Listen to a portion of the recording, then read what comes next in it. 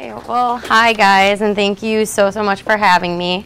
As Bill stated a little bit, I work in promotions for a radio station, so I'm here to tell you that there is more than just on air. Well, that's wonderful. Don't get me wrong. It's a fantastic job to be on air and do all the programming, but I got hooked as soon as I jumped into promotions. I went to school with the intention on wanting to do on-air personality, which I won't say I wouldn't want to do that now, but once I found out about promotions and all that goes into it, I mean, I'm still in it, so I got hooked real quick into it.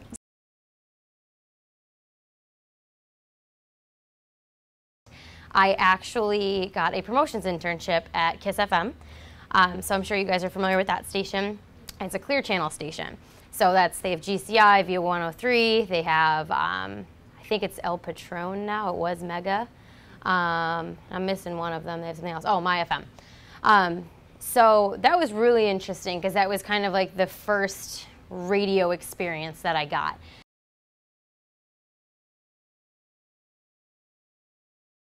And when I started, I thought that, you know, oh, it's promotions, it's okay, but I want to be on air.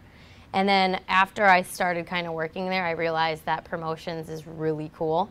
And it's actually arguably, I would say, more fun than being on air, because you kind of get all the benefits of it and you get to play in everything, and you're kind of, without realizing it, you are kind of the face of the station, because you're the one who goes out, you meet everybody, and then when they think of the station, they think of you as opposed to you just being the voice. So I don't know, it's kind of cool because you feel, I wouldn't say more important than you are, but kind of, because it upsets the jocks a little bit when, you know, people come out and they're like, oh, how are you? Who are you? So, but I mean, it's a good time.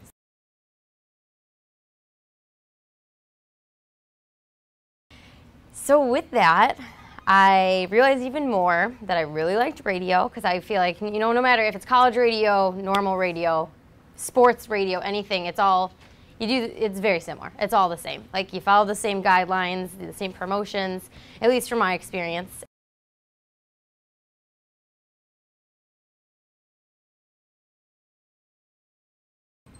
I visited the CBS job board because CBS, you know, seemed like a really great company, and I still believe that. And I applied for a job as a promotions coordinator, and I was offered the job at WJMK while I was still in school. And I've been there now a year and a half. I just recently changed positions. As you guys were told, I'm now the promotions manager. So that was very exciting. So I guess I'm also here to say that it does happen. So you can move up in the company, I promise. So it was a hard wait and it was a lot of work, but I'm extremely excited to be in the position I am, because as soon as I had that first internship at a radio station, you know, that was it. I couldn't even think of a different plan in my head. I thought, you know, I want to work in radio promotions, and that's what I want to do, and you can do it.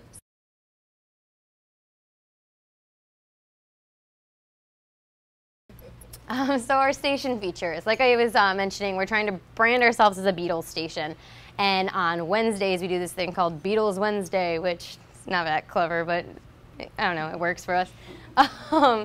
So we play at least 2 Beatles songs an hour. It's usually at the beginning and the end of the hour. You notice it in the office. I definitely hear a lot of Beatles, but they're good. We do a lot of free ticket weekends. Right now we're doing things like, I think we're giving away Elton John, Rod Stewart tickets. We have music specials. This doesn't happen a ton. Definitely not like when you think of like the Light, where they do that, you know, they start their Christmas, or their My FM now, I'm sorry.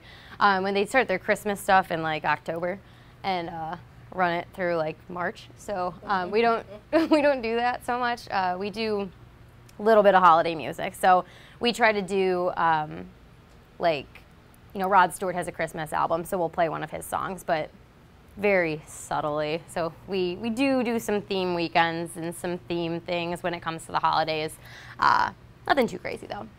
And then of course we have our big promotions and contests. We do a ton of stuff like this. We just sent people to St. Lucia.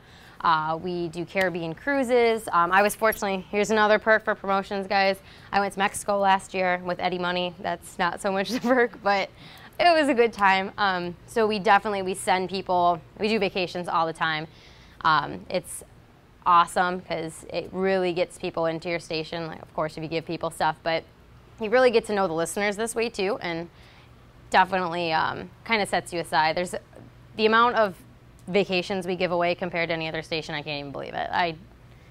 It's like every week it's a new vacation. So you guys can listen if you like to win. And then the biggest question on how does radio make money?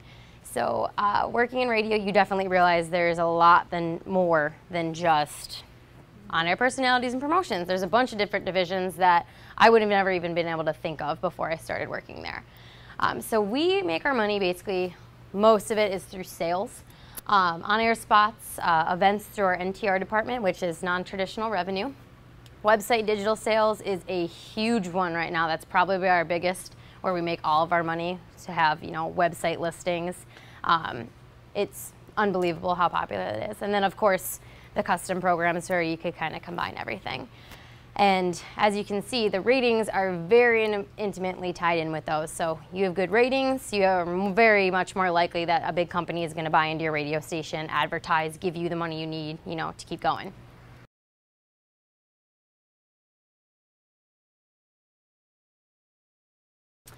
So let me tell you a little bit about radio marketing. Marketing promotions obviously is very tied together. So we have our traditional, the TV, outdoor billboards, the direct mail, and the newspaper. We very heavily do direct mail. We haven't had a billboard in a while. We're getting onto that. TV, we have not done something like that. And I don't think you see a lot of that in radio to begin with. There are some TV ads that we do, and we definitely could, being a CBS station, but we haven't yet. Non-traditional, huge. We definitely have a station website. We have a Twitter. We have a Facebook. You're all free to follow. Banner ads. And then, of course, this is where I think a lot of people think of promotions, especially. That's all of the community outreach. And we are very, very heavy on that, being a new station. So we are at everything that you could possibly think of. Every Chicago Street Fest we're at all the parades. Gets exhausting, but it's fun. So at least you have a reason to go to all of them, because I don't think I would otherwise. And then, of course, we have mobile street signs, mobile trucks, and airplane towing signs. Also not something that we use, but it is a very important part of marketing.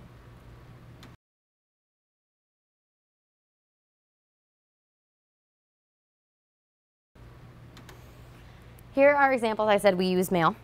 These are some of our marketing examples. So these are really fun. Like I said, we give away some pretty cool prizes, if I do say so myself, and that's being as most unbiased as I can be. They're cool. I mean, last year we gave away a car, so that was really exciting. So everyone got $500 plus qualified to win a new car. This was just, $500, an easy way to win $250, and then around the holidays we did a $500 shopping spree. So someone won $500 a day to go shopping. They were really cool, and they're really fun to design.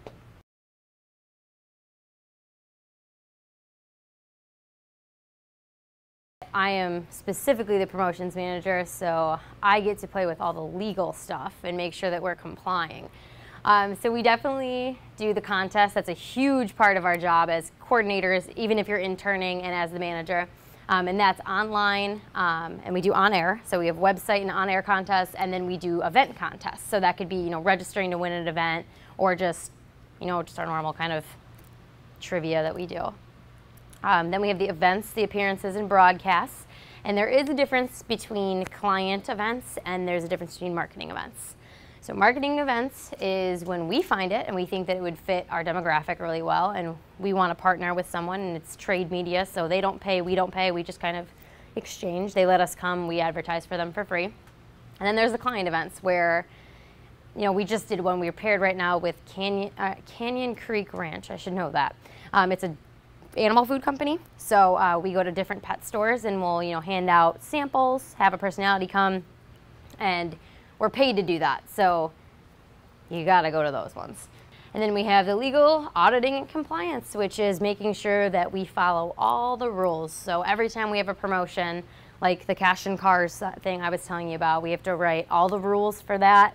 And that's both the material terms that are read on air once an hour, and then also the rules that are online. We have to keep very good care of the prize winner records because it has private information on there. We definitely need to make sure that we get their IDs, we verify their identity, make sure everyone's getting the right prizes. Make sure the proper paperwork is filled out. If someone's winning, $600 or more, we have to make sure their W-9 is in. And then we have this lovely little program called Promo Suite that is supposed to eliminate our paper and keep everything organized, but it's like from 1999, so I don't know. It's working though. But this is probably, out of everything, the most important when it comes to promotions. Because whereas, when you're doing on-air stuff, if your ratings are not good, you might not make it. If you break the law, you're in a little bit more trouble, which is a little frustrating and it can get very hectic. But it's very important.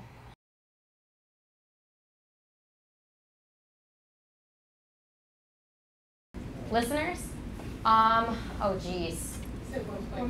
Yeah, like I was gonna say, I think it's a little bit higher now. I think we're at like 1.3 million.